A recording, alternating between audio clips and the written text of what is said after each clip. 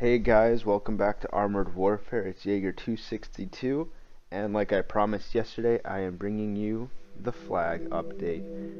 And as you can see here, you'll notice right away that I was incorrect in the decal assumption. I still have the Ukrainian flag decal on this vehicle. I just assumed it would transfer over to these two flags here.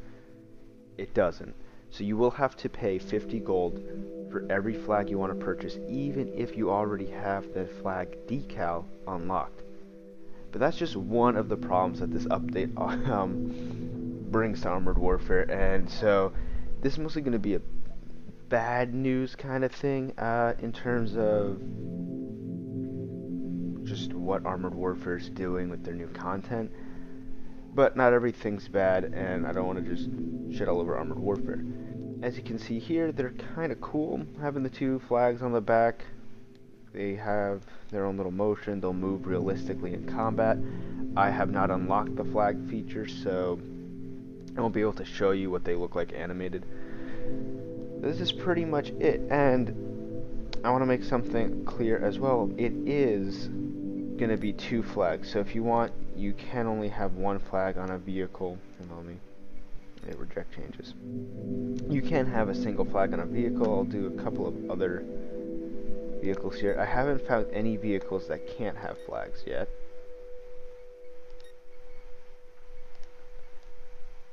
Oh, that's gross. But yeah, you can choose which flag you want, or if you want to, you can also do two different nations if you want it to. And right now it is only national flags. It's going to be, again, all the national flags are going to be the same as the decals. With the exception of, I haven't seen this one in decals, but I could be wrong, the UN banners. So that's kind of cool. You're going for a UN look on your vehicle. Yeah, reject changes. And that's pretty much it. It's nothing too special. It does look nice. I'm just messing around with this now. Because I did not know you could get the UN flag. How great, how crazy. So yeah, that's pretty much it. That's the whole update. Now here's where things go wrong. What I assumed was, and I think a lot of other players, because I've seen some people already on like the Discord or in the forums or Reddit, a lot of people are complaining about this new feature, and the reason is that it's locked for players right now. So instead of being automatically given to you, which we all assumed is how it would work, you actually have to unlock it. And the way you do that is, one, simple, but true to Armored Warfare and ultimately My.com's kind of management system. It's behind a paywall. You can't unlock it through any missions or any type of event. You have to pay. And while that's normal, you have to pay for camouflages, even though some camos you can win, and some base paints. It's not the fact that you have to pay that's so bad. It's how much you have to pay. And so you have to use 10,000 gold, and that's the only way you can unlock banners. And the reason this has got a lot of people upset is not only is 10,000 gold, I believe, $30? Let me check.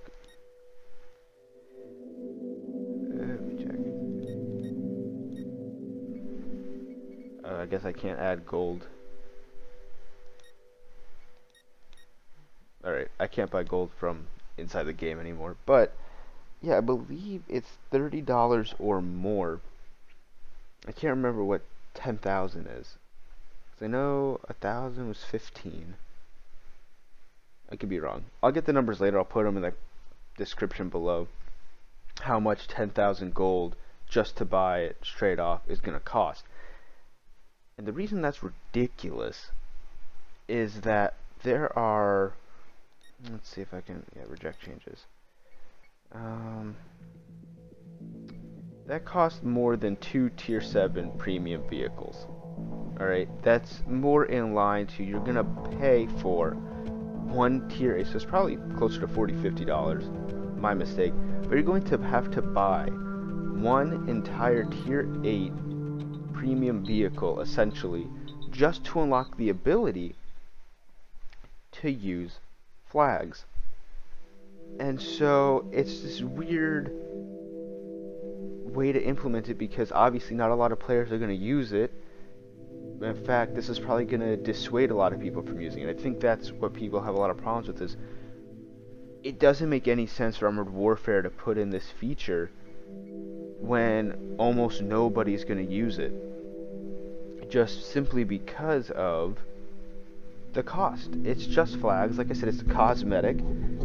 People will be able to see them on your vehicle, but they don't actually do anything for you. It's like having to pay 10,000 credits or gold, sorry, just to use camouflage or just to use decals. It doesn't make any sense why they would put that behind a paywall. And one, why that paywall is so expensive. And now here's where it gets kind of dicey. And again, this is probably going to be the last time I talk about this, because there's no way I'm paying 10,000 gold just to put flags on tanks. That's absolutely ridiculous.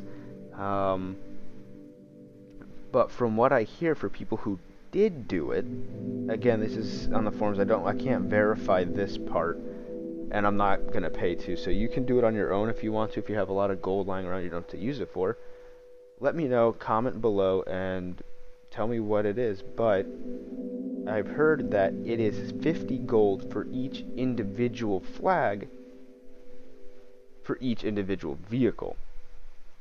And so unlike decals, where you can just buy a decal for 50 gold and own it for all vehicles, they're saying that each time you purchase a vehicle or a flag, so for the European Union, for the Leopard, 50 gold. But if I wanted to put the EU flag somewhere else, it'd be 50 more gold.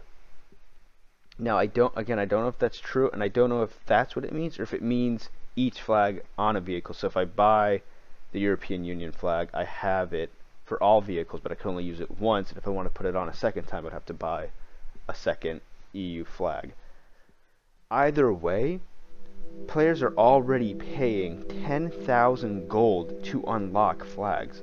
Just to get to use it is 10,000 gold.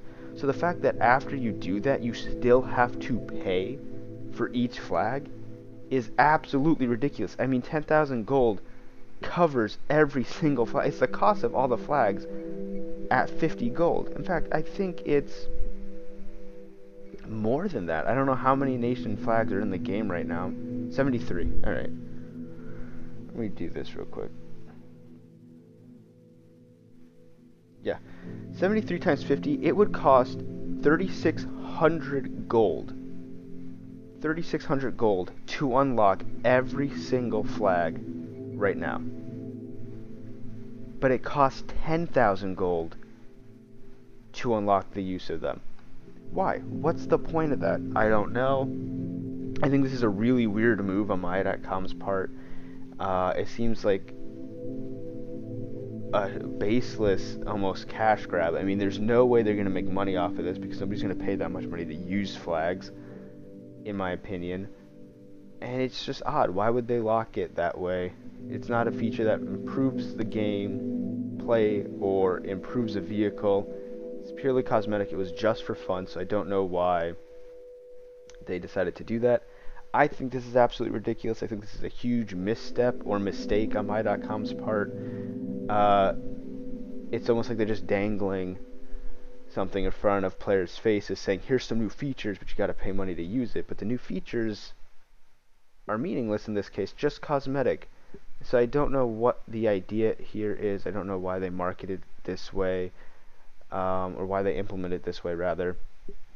But it just seems odd. It seems like a mistake.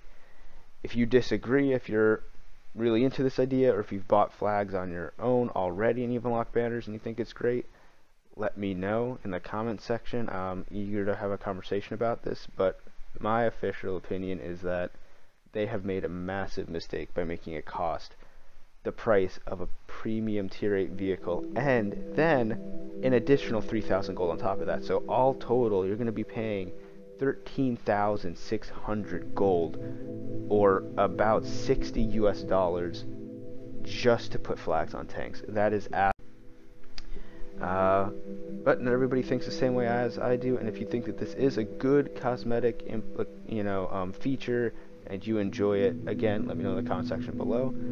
Leave a like if you enjoy the content, and subscribe if you want to see more Armored Warfare news episodes in the future. And as always, thank you so much for watching, and see you next time.